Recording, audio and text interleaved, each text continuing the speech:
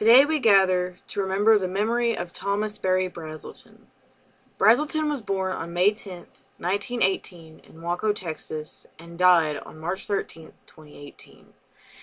He was a pediatrician who was highly respected for his discoveries in child psychology, being highly recognized among the field of child development.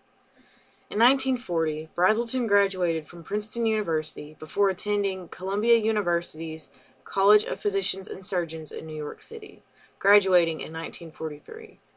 Because of his interest in child development, this led him to pursue a training in child psychology, a field that he would later majorly contribute to himself. In 1973, he founded the Neonatal Behavioral Assessment Scale, NBAS for short. This is still used today for newborns to measure their well-being, along with physical and neurological responses. This was a turning point in child psychology, as it acknowledged that newborn babies are intelligent and aware, along with being their own individual being. This method is still considered the most reliable way of measuring an infant's responses to the environment today.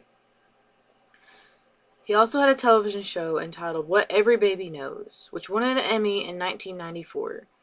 In this show, he touched on many different aspects of what could affect a child psychologically, such as separation anxiety, sibling rivalry, and divorce. Before his contributions, it was believed that babies didn't feel pain, along with there being strict authoritarian rules on how to care for a baby. Brazelton proved that babies had feelings and were aware of their surroundings, helping find new information for the field of child psychiatry.